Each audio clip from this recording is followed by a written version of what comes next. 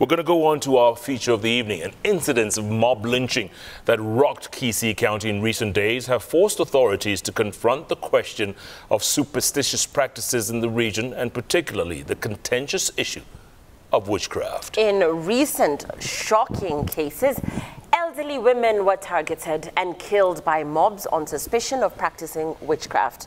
Government responded to the ghastly lynchings by forming a task force to interrogate the disturbing events in Kisii. That's right, our very own Njoroge Gatete, who is at Jamhuri High School right now. But earlier in the week, he spent time in villages across Kisii, seeking to explain the trends of brutal death, destruction and distrust associated with witchcraft.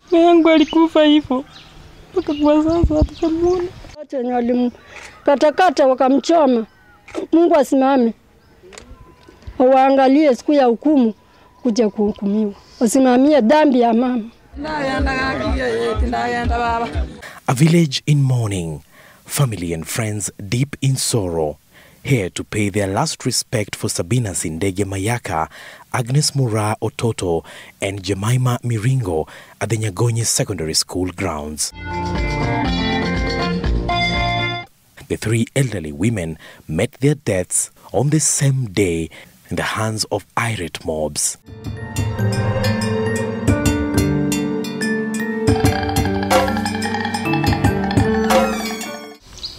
17th October 2021 started as a normal day for Mama Sindege Mayaka.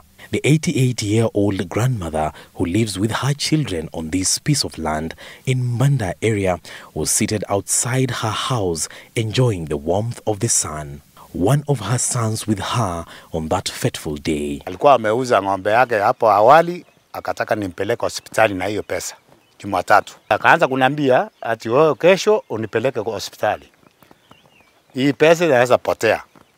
Sasa kidogo tu, muda kidogo tu, karibu nusu saa hivi, kaona genge la watu kutoka hapa juu likija, wakaingia ndani ya nyumba. Seemingly out of nowhere, more than 100 youth armed with crude weapons burst into the compound and began forcefully removing Mama Mayaka's possessions from her house. Nikaambia tafadhali muje hapa kwa mama, mtuambie kama alikuwako usiku huo kumtembeza. Sasa kusema hivyo kumaliza, nikapigwa panga. Hapa nimeshonwa. The rowdy youth were accusing the widow of being amongst a coven of witches who had allegedly bewitched a Form 3 student in the area, then dragged her to this open field where she was savagely beaten before being set on fire using her own mattress and blanket. Pieces of her blanket and shawl still litter the scene of her murder. Wakati ninapita hapa, nasikia mshtuko zaidi. Kwa sababu siwezi angalia hapa. Naona kama machozi yanatiririka. Ndio napita naangalia juu. Kwa maana nakumbuka mama yangu. The killer mob then moved to the home of 60-year-old Jemima Miringo. Pleased by her daughter, Janet Mora fell on deaf ears. Wakaniambia, sio mama nataka. Sio mimi nataka. Mama wanataka. Mungaambia usichukue mama ni mgonjwa. Jemima Miringo was frog-marched to this spot. A short trial followed, complete with a purported traditional witch identification parade. Huyu pastor akakuja na Biblia. Alafu akasema huyu mtoto kama unafanya nini? Apewe Biblia juu. Hiyo Biblia kapita hivi, ikufanya kitu. Wana wasema kila mtu anasamea na mkono. Huyu mtoto maana anafika kwa mama, asiku mama akamwambia ni huyu anatembeza usiku. Alafu huyu mtoto akakuja akakwanga mama yangu hapa. A boy who had allegedly been bewitched singled out Jemima Miringo, and there and then her fate was sealed. Her neighbor Agnes Ototo would face the same fate after a few minutes. The two women were burnt to death together on suspicions of practicing witchcraft. Si ilikuwa kuchoma tu watu, iko kitandawili tayari ilikuwa hapo. Kwa hivyo sasa kama serikali inasikia maneno kama hii, hata hii mkubwa wetu Matiang'i, sisi hii familia ya Marani mali tumepaki bila hakuna kitu, watu wamesonga mbali, tumeumia. 6 kilometers away, the fresh grave of the late 92-year-old Siraga Ongware is what you see as you walk into this compound.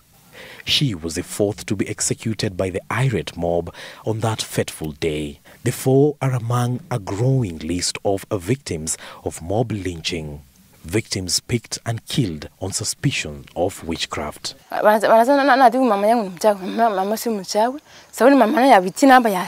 Sijasikia huruma kama mama yangu wako mchawi. Kwa maana hata miaka yangu nimefikia miaka 60 tangu anisari. Alikuwa anamjua Mungu. Alikuwa anaenda kanisa kila Sunday.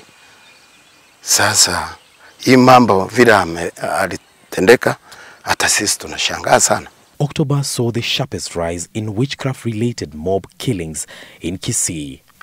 4 years ago, 2 women were killed and their bodies burnt beyond recognition in Nyamira County on suspicions of practicing witchcraft.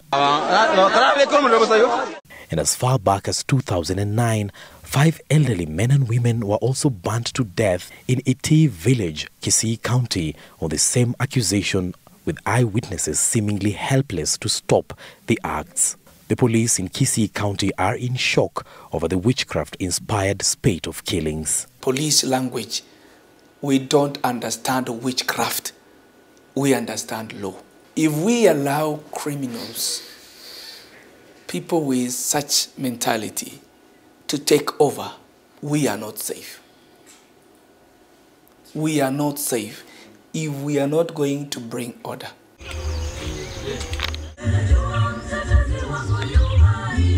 Thomas Nyakundi introduced himself to us as a reformed man. He claims he practiced witchcraft for over 5 years, having been inducted into the practice by his mother. He says his mother was lynched in Itirio village 21 years ago. Nilikuwa mchawi nikiwa na miaka 10 na aliyeniingiza katika chama ya uchawi alikuwa ni mama yangu ambaye ni mzazi. Nyakundi's account of witchcraft, which could not independently be ascertained, was packed with bizarre details. Nikaanza kuosha maiti.